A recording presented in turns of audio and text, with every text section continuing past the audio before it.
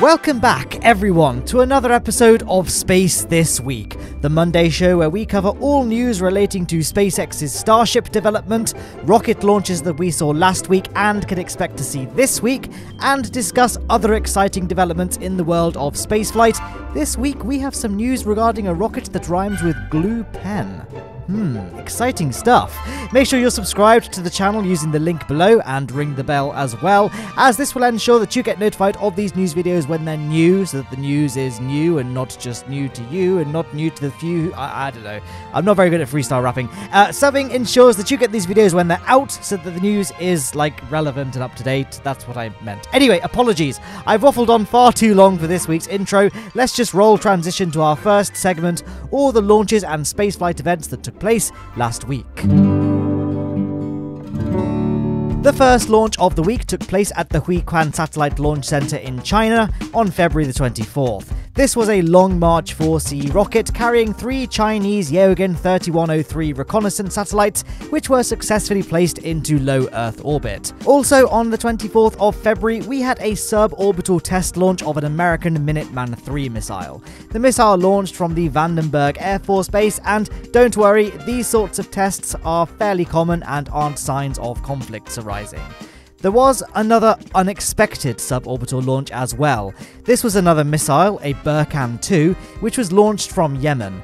This wasn't a test missile though, it was a live warhead. It was aimed at King Khalid International Airport, which is 850 kilometers from the Yemeni border. Saudi missile defenses intercepted the missile in flight, successfully destroying it, but some fragments reportedly fell inside the airport area. Now, talking about war and politics is a bit beyond the scope of this show, and frankly this news story isn't really something I want to discuss any further. But a spaceflight is a spaceflight, so I felt it worthy of inclusion. Back to orbital launches, on Sunday the 28th of February we had 2 of them. The first was in India, and I can't show you the footage because the Indian government copyright strikes YouTube channels that talk positively about their space agency, I guess, so here's a cute cat instead. The launch was conducted by the Workhorse PSLV-DL rocket, and the payload included 12 communication satellites for American firm Swarm Technologies and 5 Indian satellites, 1 for education, 1 for reconnaissance, and 3 for technology demonstration.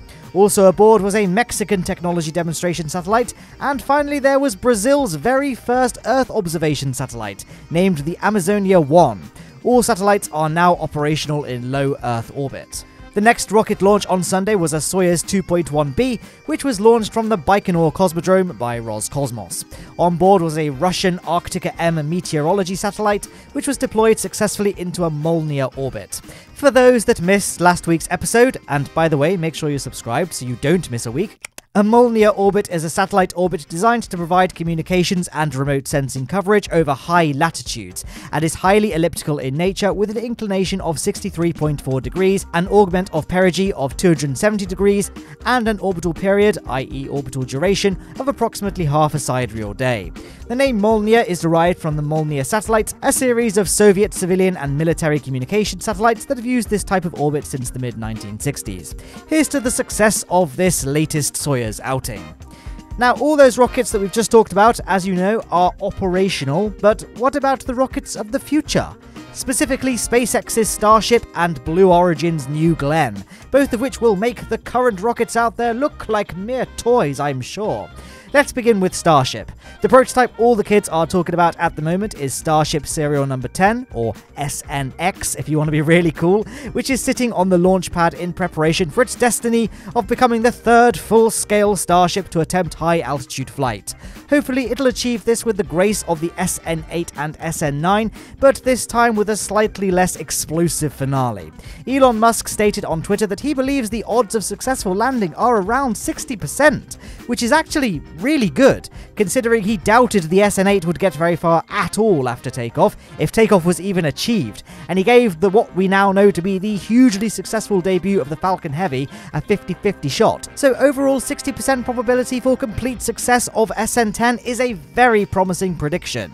Time will tell, I suppose. So far, the prototype has been undergoing thorough pre-flight testing. Last week, a static fire test was conducted that seemed to go over well, but then Elon Musk revealed on Twitter that the test showed that one of the rocket's 3 Raptor engines would need to be swapped out prior to any flight.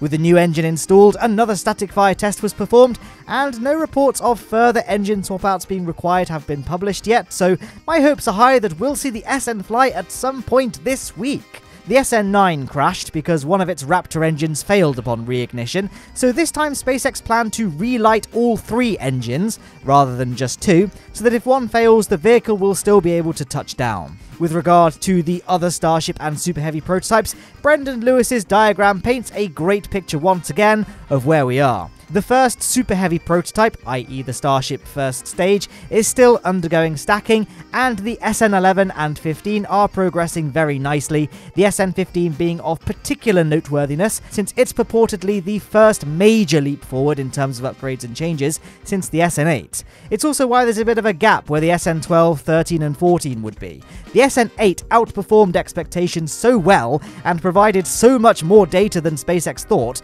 that it was decided that the SN12, SN13 and 14 wouldn't be needed, and instead all work beyond SN11 prototypes could be refocused on the SN15. Quite what the changes the SN15 has in store isn't entirely certain, but it's definitely the one to watch out for. Perhaps it'll be the first orbital test of the vehicle, provided of course that the Super Heavy prototypes will be ready in time. It's hard to say at this stage, but all very exciting nonetheless. Note the little SN7.2 on the left of Brendan's diagram. This is a test tank designed to stress test a thinner stainless steel, 3mm as opposed to 4mm, which of course would lead to a massive weight saving across an entire Starship vehicle, a simulation of which is currently on screen thanks to the fantastic skills of Erik and SmallStar, links to their pages in the description of course. The SN7.2 underwent its first cryogenic proof test on the 26th of January without any issues. However, a second test on the 4th of February caused the tank to develop a leak.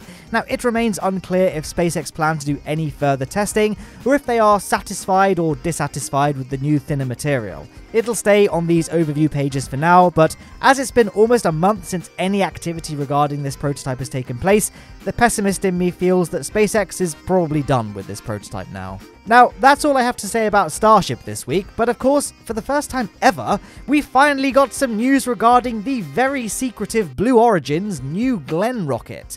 Blue Origin have actually shown us glimpses inside their massive rocket factory in Cape Canaveral, and we finally got to see the New Glenn for the first time. Whether or not this reveal was spurred by the recent photographs posted online, after photographers caught glimpses of a rocket inside the factory after Blue Origin left the doors open, is not clear. But really, it doesn't matter. All I care about is that we now know that the New Glenn is real, and there's actually stuff being made.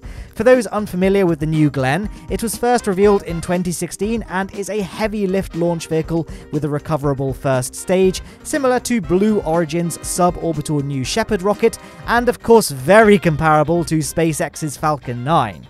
However, the Falcon 9, a medium lift launch vehicle, can only carry 22.8 metric tons to low Earth orbit.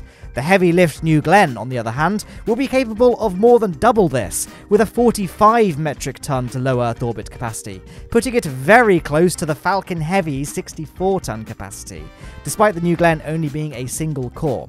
Now, obviously, the biggest difference here is that the Falcon 9 and Heavy have already proven their flight worthiness, while New Glenn remains under construction. But Blue Origin have already demonstrated their ability to build space hardware with the new Shepard rocket, and United Launch Alliance's latest flagship vehicle, the Vulcan Centaur, will be powered by Blue Origin's BE-4 engines. So I'm optimistic that New Glenn will be a success, and I can't wait to see its premiere flight next year. Outside of rocket launches and developments, in fact outside of this planet in general, we had some more footage of the Perseverance landing revealed by NASA.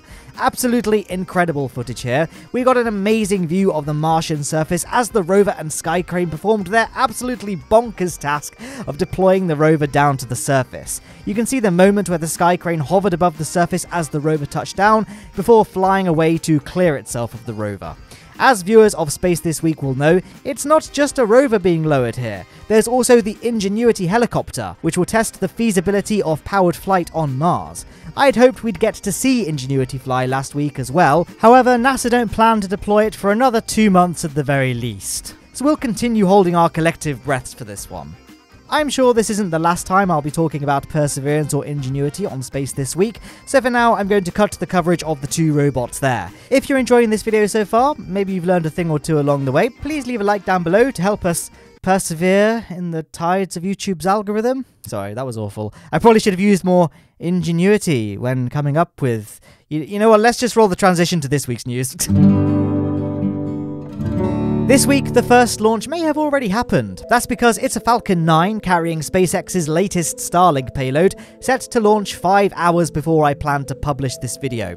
Regular viewers of this show will be familiar with the Starlink formula by now, but as this is the only confirmed launch this week, I'll be darned if I'm not going to milk it for all it's worth.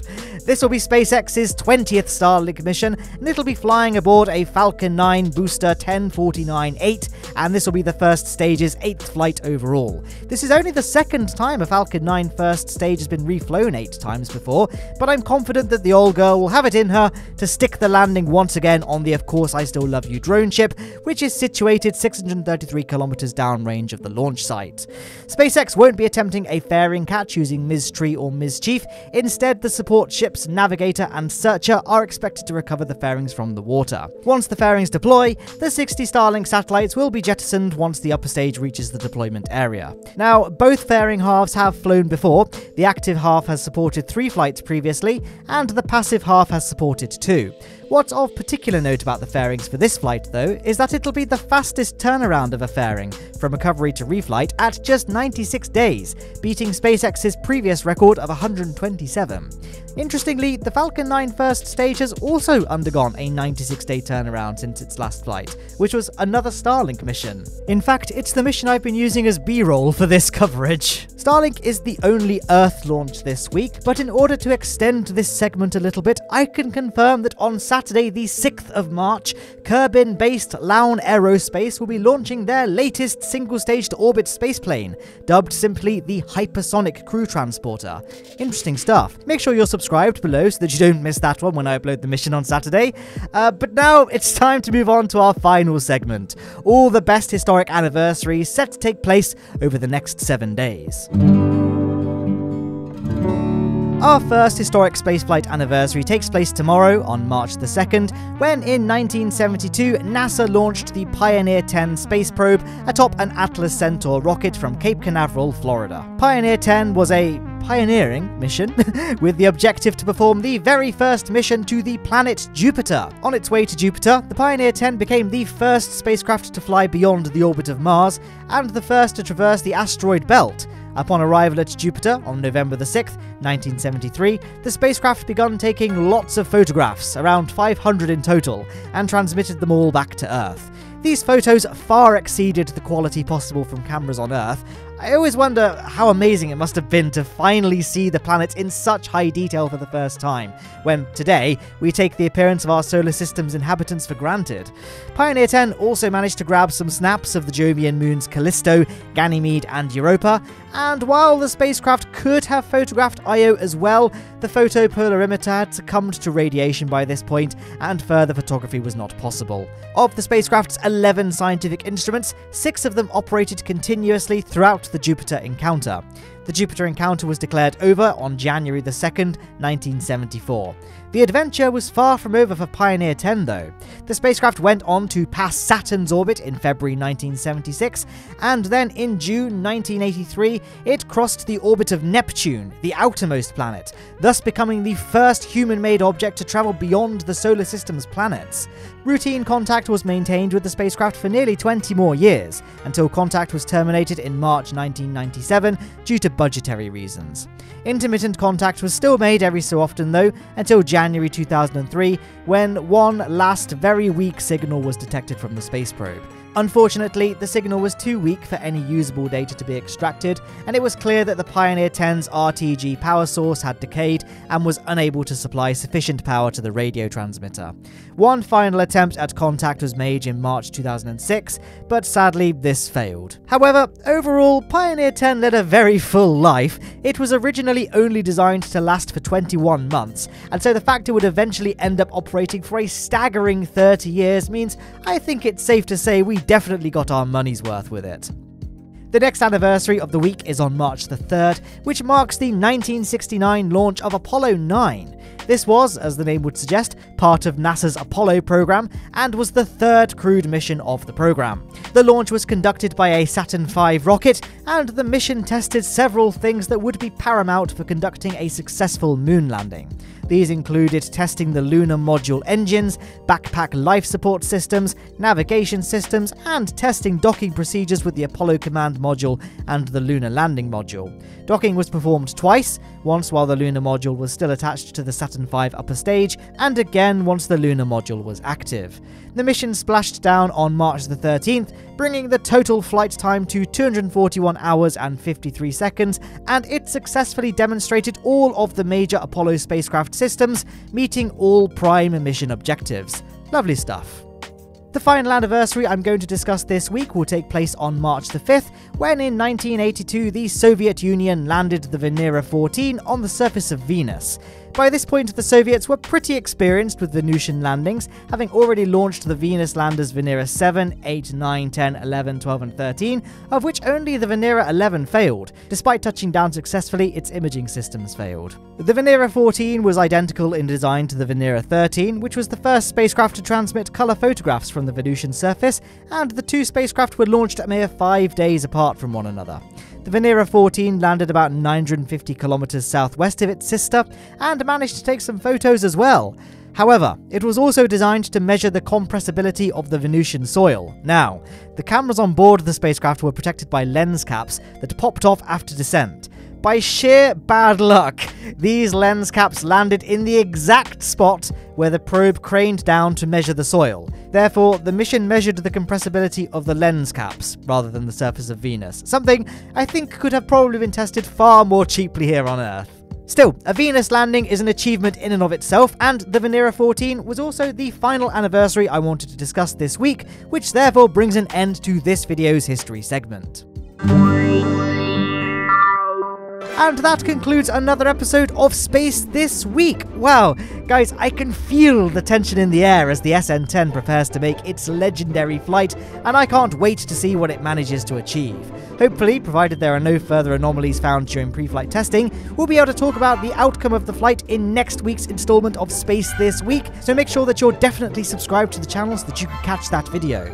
The SN10 isn't the only flight that I'm hyped up for though. The Martian Ingenuity Helicopter will be taking flight within the next 8 weeks as well. Exciting times we find ourselves in. If you want to watch more Space This Week, then there are now 2 cards on screen. The left will take you to the full Space This Week playlist, the right is a video chosen for you by YouTube's recommendation algorithms, and you can also smash that sub button and check out Patreon as well if you want to, and to make sure you followed me on Twitter as I regularly post updates on there ahead of my Monday Space This Week videos.